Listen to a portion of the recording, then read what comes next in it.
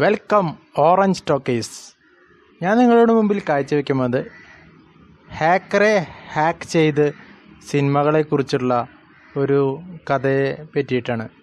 ഇതുവരെയും എൻ്റെ channel subscribe ചെയ്തിട്ടില്ലാത്ത ആരെങ്കിലും ഉണ്ടെങ്കിൽ സബ്സ്ക്രൈബ് ചെയ്യുക. ബെൽ ബട്ടൺ അമർത്തിയാൽ എൻ്റെ പുതിയ വീഡിയോസ് വരുമ്പോൾ നിങ്ങൾക്ക് നോട്ടിഫിക്കേഷനായിട്ട് ലഭിക്കുന്നതായിരിക്കും. അപ്പോൾ നമുക്ക് വീഡിയോയിലേക്ക് ഒന്ന് പോവാം. ഭൂമിക്കടിയിലെ ഒരു രഹസ്യ താവളം, പുറം ലോകവും അതിനുള്ള ബന്ധം ഇൻ്റർനെറ്റ് മാത്രം, നിരന്നു നിൽക്കുന്ന കമ്പ്യൂട്ടർ സ്ക്രീനുകളിൽ നിന്നുള്ളതല്ലാതെ മുറിയിൽ വേറെ വെളിച്ചമില്ല. ആകാംക്ഷയോടെ നോക്കി നിൽക്കുന്ന ഉദ്യോഗസ്ഥരും വകവയ്ക്കാതെ ഹാക്കർ പണി തുടങ്ങുന്നു. കീബോർഡ് വിരലുകളിൽ ചടുല താണ്ഡവവും, സ്ക്രീനിൽ മിന്നിമറിയുന്ന 1000 ജാലകങ്ങൾ. ഇടയ്ക്കിടെ ആർക്കും മനസ്സിലാകാത്ത ഭാഷയിൽ അയാൾ എന്തൊക്കെയോ പുലമ്പുന്നുമുണ്ട്. ഒടുവിൽ സ്ക്രീനിൽ ഹാക്കിംഗ് എന്ന് തെളിയുന്നു. 0% നിന്ന് പ്രോഗ്രസ് ബാർ യാത്ര ആരംഭിക്കുന്നു.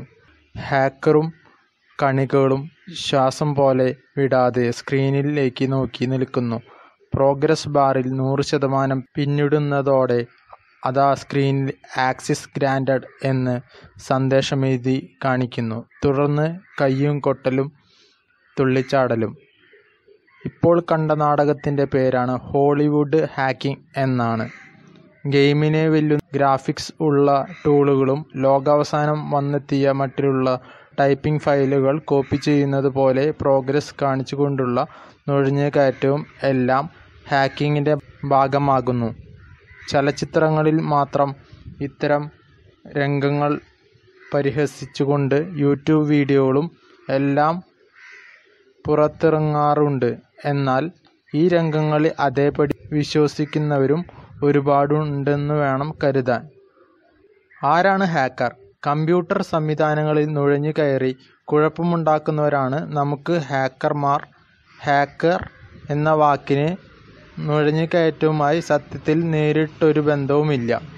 വ്യത്യസ്ത ചിന്തയുടെ കൗശലത്തിൻ്റെ ഫലമാണ് ഹാക്കുകൾ. കുടത്തിനടിയിലേക്ക് വെള്ളം ഉയർത്താൻ കാക്ക കല്ലുകൾ പെറുക്കിയിടുന്നത് ഒരു ഹാക്കാണ്. കമ്പ്യൂട്ടർ രംഗത്തും ഇതുപോലെ വ്യത്യസ്ത പരീക്ഷണങ്ങൾ ചെയ്തവരായിരുന്നു തുടക്കത്തിൽ ഹാക്കർമാരായി അറിയപ്പെടുന്നത്. ഹാക്കർ കൾച്ചർ വരെ ഉണ്ടായി.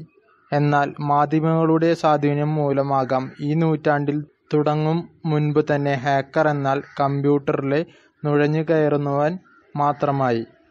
ആശയക്കുഴപ്പം ഒഴിവാക്കി നമ്മൾ സെക്യൂരിറ്റി ഹാക്കർ എന്ന വാക്ക് ഉപയോഗിക്കാം.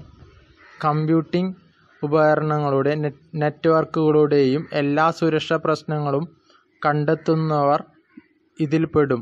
ലക്ഷ്യം നല്ലതോ ചീത്തയോ ആകാം.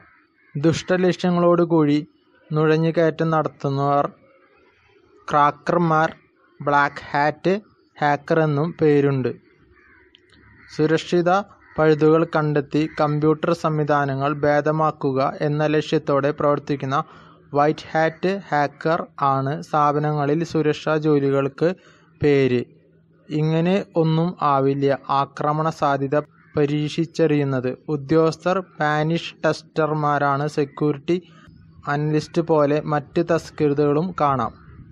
നല്ല ലക്ഷ്യങ്ങൾക്കായി തെറ്റായ വഴിയിലൂടെ സഞ്ചരിക്കുന്നവരാണ് grey hacker. Grey hat hacker. Black ഹാറ്റിനെ പോലെ ഇതും നിയമവിരുദ്ധമാണെന്ന് ഓർമ്മിക്കട്ടെ. ഹാക്കിംഗ് എങ്ങനെ? ഹോളിവുഡ് സിനിമയിലെ ഹാക്കിംഗ് മന്ത്രവടികൾ മറന്നേക്കുക. നമ്മുടെ കമ്പ്യൂട്ടർ സംവിധാനങ്ങളിൽ നുഴഞ്ഞു കയറാൻ ഹാക്കറെ സഹായിക്കുന്നത് നമുക്ക് നല്ലപോലെ പരിചയമുള്ള 2 ഘടകങ്ങളാണ്. നാം പതിവായി ഉപയോഗിക്കുന്ന സോഫ്റ്റ്വെയർ പ്രോഗ്രാമുകൾ. നാം ഉപയോഗിക്കുന്ന പ്രോഗ്രാമുകളിലെ പഴുതുകൾ നമ്മുടെ മണ്ടത്തരങ്ങളുമാണ് സൈബർ ആക്രമികൾക്ക് വഴിയൊരുക്കുന്നത്. പഴുതുകൾ കണ്ടെത്തുന്നതിനും അവ സ്വന്തം ആവശ്യത്തിന് ഉതകുന്ന രീതിയിൽ വിദഗ്ധമായി ഉപയോഗിക്കുന്നതിലും ആണ് ഒരു ഹാക്കറുടെ മിടുക്ക്. പഴുതുകൾ ഉപയോഗപ്പെടുത്തുന്നു എന്ന് കരുതി ഹാക്കറെ വില കുറച്ച് കാണരുത്. 2 കാര്യങ്ങളാണ് ഉള്ളത്. ഒന്ന്, വാതിൽ ചവിട്ടി പൊളിച്ച് അകത്ത് കയറുന്നത് പോലെ ഒരു കമ്പ്യൂട്ടർ സംവിധാനത്തിലേക്ക് കയറാനാകില്ല. പഴുതുകൾ മാത്രമാണ് അതിനകത്തേക്കുള്ള വഴി. 2, പഴുതുകൾ കണ്ടെത്തുന്നതും ഉപയോഗിക്കുന്നതും ഏറെ ക്ഷമയും ബുദ്ധിയും ആവശ്യമുള്ള കാര്യങ്ങളാണ്. പ്രധാനപ്പെട്ട ചില സൈബർ ആക്രമണങ്ങൾ പിന്നാലെ തന്ത്രങ്ങൾ അറിഞ്ഞാൽ എത്ര സുന്ദരമായ ചിന്തയാണ് അതിന് പിന്നിലൊന്ന് ഓർത്താൽ ഇര പോലും ആക്രമിയെ നമിച്ചു പോകും. കമ്പ്യൂട്ടറിൽ ശേഖരിച്ച സുപ്രധാന വിവരങ്ങൾ എല്ലാം ഉപയോഗശൂന്യമാക്കി തീർക്കുന്ന റാൻസം വെയർ ആക്രമണത്തെക്കുറിച്ചും ഒരുപാട് കേട്ടിട്ടില്ലേ? തുറക്കാൻ പാടില്ലാത്ത ഒരു ഇമെയിൽ സന്ദേശം ലിങ്കായോ ക്ലിക്ക് ചെയ്യുമ്പോഴാണ് ഇത് നമ്മുടെ കമ്പ്യൂട്ടറിൽ എത്തുന്നത്. അക്കൗണ്ടിൽ നിന്ന് പണം നഷ്ടപ്പെടുത്തുന്നത് പലപ്പോഴും ഉടമയുടെ തെറ്റാണ്. ഫോൺ വഴി ആക്രമികൾ ഒരു മടിയുമില്ലാതെ OTP പറഞ്ഞുകൊടുത്താൽ ആരെയും കുറ്റം പറയാനാകും. ഏറെക്കാലത്തെ കമ്പ്യൂട്ടർ പരിചയമുള്ള ഉപയോക്താക്കളെ പോലും തെറ്റിദ്ധരിപ്പിക്കാനുള്ള വൈദഗ്ധ്യം ആക്രമികൾ ഉണ്ട്. എവിടെ ക്ലിക്ക് ചെയ്യണം, ക്ലിക്ക് ചെയ്യരുത് എന്ന് ഉപയോക്താക്കൾ എന്ന നിലയിൽ നമ്മുടെ സുരക്ഷ തുടങ്ങുന്നത്. എന്നാൽ സോഫ്റ്റ്വെയർ പഴുതുകളുടെ കാര്യമോ? എല്ലാ സാധ്യതകളും മുന്നിൽ കണ്ട് സോഫ്റ്റ്വെയർ വികസിപ്പിക്കുകയും പറ്റാവുന്ന രീതിയിലെല്ലാം അത് പരീക്ഷിച്ചു നോക്കുകയും ചെയ്യേണ്ടത് നിർമ്മാതാവിൻ്റെ കടമയാണ്. ഉൽപ്പന്നം പുറത്തിറക്കിയ ശേഷം ഉപയോക്താക്കളുടെ സഹായത്തോടെ പഴുതുകൾക്കായി അന്വേഷണം തുടരുകയും ആവശ്യമായ പരിഷ്കാരങ്ങൾ വരുത്തുകയും ചെയ്യണം. എന്നാൽ ഉപയോക്താക്കൾക്ക് ഇതിലൊരു പങ്കുമില്ലെന്ന് കരുതരുത്. സുരക്ഷാ പഴുതുകൾ റിപ്പോർട്ട് ചെയ്യാനായാൽ ഏറ്റവും നല്ലത്.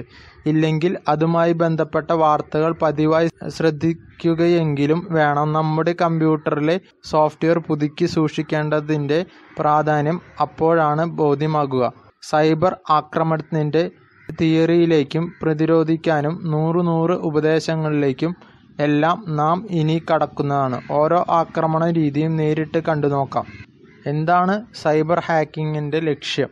സൈബർ ആക്രമണത്തിൻ്റെ പിന്നിൽ പ്രധാന ലക്ഷ്യം പണം തട്ടുക, സുപ്രധാന വിവരങ്ങൾ മോഷ്ടിക്കുക, സ്വകാര്യ വിവരങ്ങൾ മോഷ്ടിക്കുകയും ദുരുപയോഗം ചെയ്യുകയും ഒരു വ്യക്തിയുടെ സ്ഥാപനത്തിൻ്റെ സേവനത്തിൻ്റെ സുഗമമായ പ്രവർത്തനങ്ങൾ തടസ്സപ്പെടുത്തുക. ഫയലുകൾ ഉപയോഗശൂന്യമാക്കുന്നു, സ്വകാര്യ വിവരങ്ങൾ മോഷ്ടിച്ച് ബ്ലാക്ക്മെയിൽ ചെയ്യുക. വെറുതെ ഒരു രസം. സൈനിക കേന്ദ്രങ്ങളിൽ, ആണവ നിലയങ്ങൾ തുടങ്ങി രാജ്യസുരക്ഷ ബാധിക്കുന്ന കേന്ദ്രങ്ങളിൽ ലക്ഷ്യമിടുക. ഒരു ഉപകരണത്തിന് നുഴഞ്ഞു കയറി വ്യക്തിയുടെ സ്ഥാപനത്തിൻ്റെയോ ചാരപ്രവർത്തനങ്ങൾ നടത്തുക. വിശ്വസ്തനായ ഒരു വ്യക്തിയിൽ നിന്നോ സ്ഥാപനത്തിൽ നിന്നോ എന്ന മട്ടിൽ പരിചയക്കാർക്ക് സന്ദേശങ്ങൾ അയച്ച് കാര്യങ്ങൾ സാധിക്കുക. വിദ്യാഭ്യാസ രേഖകൾ, സർക്കാർ രേഖകൾ തുടങ്ങിയവയിൽ വിവരങ്ങൾ തനിക്ക് അനുകൂലമായ രീതിയിൽ ഇരുത്തുക. പകപോക്കൽ. ഈ വീഡിയോ നിങ്ങൾക്ക് ഇഷ്ടമായെങ്കിൽ ലൈക്ക് ചെയ്യുക, കമൻറ്റ് ചെയ്യുക. സബ്സ്ക്രൈബ് ചെയ്യാത്തവരുണ്ടെങ്കിൽ സബ്സ്ക്രൈബ് ചെയ്യുക, ബെൽ ബട്ടൺ അമർത്തുക. താങ്ക്സ് കൂട്ടുകാരെ.